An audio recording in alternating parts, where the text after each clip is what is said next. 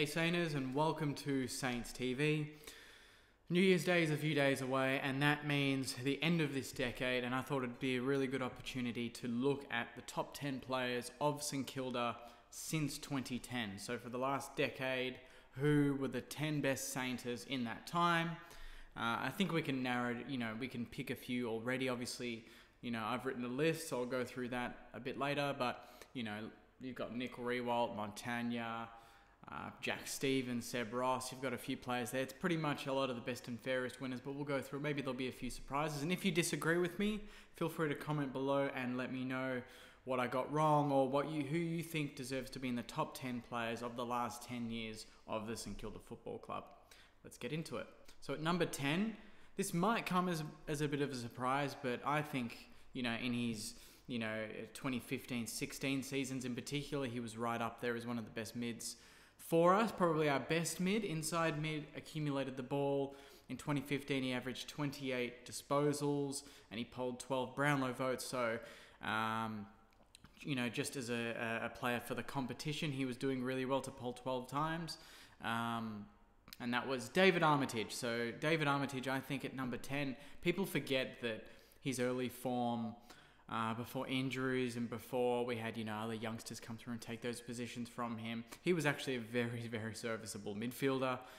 Pick 9 in 2006, I think he was. So David Armitage at number 10. Number 9, Jarryn Geary, our captain. Obviously, didn't really get much game time in, 2009, 10, 11, but he really kind of came to the fore around 2016. He played on Eddie Betts and kept him quiet, and we won by a lot. And obviously becoming captain's no small feat for any football club, and particularly when you've got someone like Nick Riewoldt, who's been that known figure for so long. For Jarryn Geary to come in and do a really good job of that since then has been exceptional. And we noticed that, when he was missing last year in his injuries, which was unfortunate, we did miss him in the back line, and he does control and organise a lot of the team. So I think that's a big thing, and it's a really good trait to have in a captain.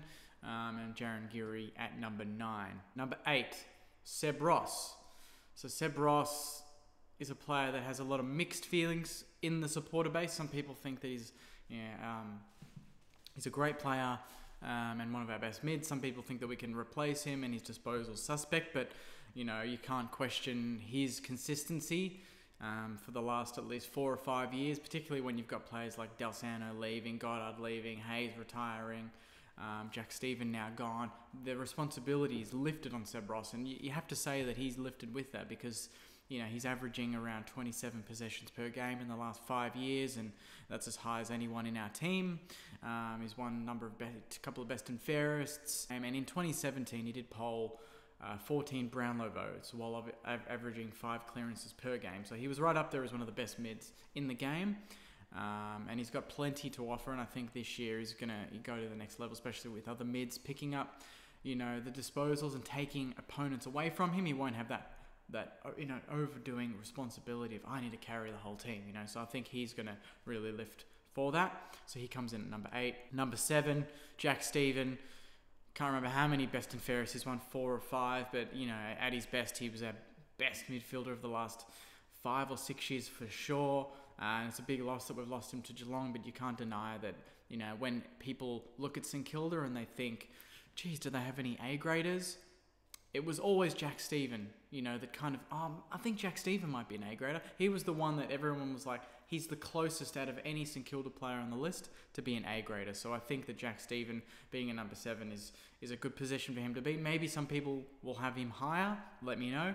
But I think there's a few players ahead of him, which I'll round out now, and you'll understand why he's at 7. But feel free to let me know if you think he should be a bit higher. But Jack Steven, in my list, is at number 7. Number 6... Now, he did a lot of his early work, from 04 to 09, but I think people forget the consistency that this bloke had in goal kicking from 2010, particularly when Riewoldt went down with his hamstring, and he just went to the next level, and that's Stephen Milne. So Stephen Milne is my number 6. He played over 275 games. He kicked a lot of goals. In 2010, he kicked 57 goals, which is still the most a St Kilda forward has kicked in a season this decade, believe it or not. So that's an interesting stat to have. He kicked 197 goals during the 2010s despite retiring in 2013. So you can see that in those 3 years, he was on form. That's averaging over 50 goals a season in those 3 or 4 years there, which is exceptional. Now at number 5, questionable, but people can't deny how good he was, say from 2008 to 2012. He was one of our best players, one of our most important players. A swingman, can play anywhere, played forward, played back, played wing. That's Brendan Goddard. And I think his flexibility has put him at number 5. I think that the fact that he can play everywhere and he can do any position well is huge, and not many players have that skill set. I think maybe Josh Battle's the closest one we have at the moment, but even then, he hasn't done it for nearly as long as Brendan Goddard did. And we know 2010 Grand Final, the mark. 2009 he was exceptional. 2011, 12 he was right up there as one of the best players in the league, one of the best utilities in the league, and that's why he's number 5. Number 4, Nick Dalsano. He left at 2013 for North Melbourne, at the end of 2013, but you can't deny that in the years before that he was averaging over 25 possessions per game. In 2011, he polled 28 Brownlow votes, something that people forget. He polled 28 Brownlow votes and finished second in the Trevor Barker Award for Club Best and Fairest that year as well. And he was also awarded All-Australian in 2011. So that's why Nick Dalsano for me is number 4. Number 3, it is Leigh Montagna. So 2-time All-Australian. He had arguably his best season in 2010 where he averaged 28 possessions per game, close to 5 inside 50s a game. I still remember a game where he played Adelaide and I think he had 43 possessions and kicked 5 goals, which is ridiculous. In 2016 we moved him, people would remember, to half-back to prolong his career, and that worked well. He was exceptional in that position.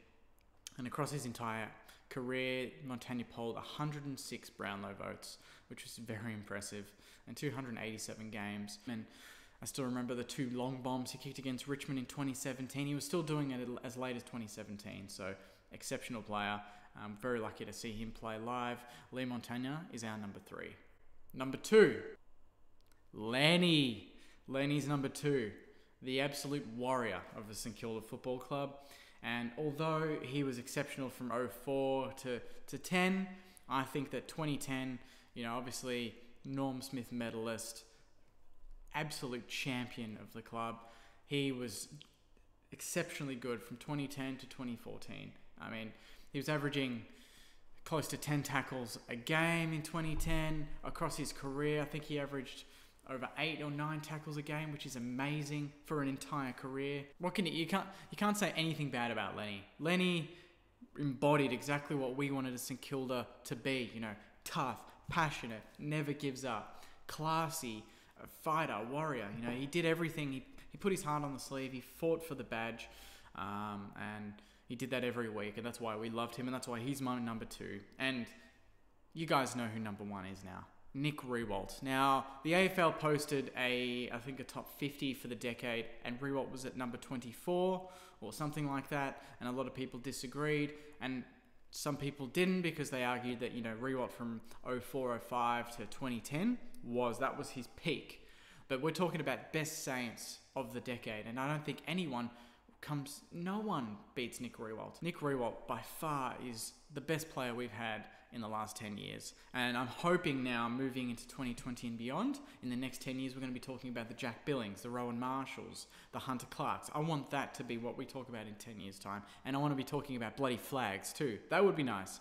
But from 2010 to now, Nick Riewoldt by far the best Saint that I've seen live, the best Saint that a lot of outside supporters would say they've seen live. The thing with Nick, I guess, was that everyone was amazed of his durability and his consistency, and it didn't matter how old he was kicking bags like he did against Brisbane. I think that was 2017 or around 2016, 2017. He kicked 9 against Brisbane, and he was still taking 17 to 18 marks a game, and that's just amazing for someone that was 32 or 31, however old he was. But 2010, he was exceptional. 2011, exceptional. 12, 13, leading goal scorer a number of times. Nick, definitely number 1. So that is my top 10 of the decade, guys. I hope you enjoyed that. Let me know what who would be in your top 10 of the decade. I assume most players that I've mentioned would be in your top 10, maybe in a different order. Maybe some people think that Lenny should be number 1, or Jack Steven even, you know. It depends on your angle of things, but that's my top 10 of the decade. Comment below, let me know. I'd love to hear your top 10. Anyway, guys, thanks so much for watching. I'll be posting videos in 2020 and beyond, so stay tuned for those. But in the meantime, enjoy the next few days and have a happy new year, and go Saints.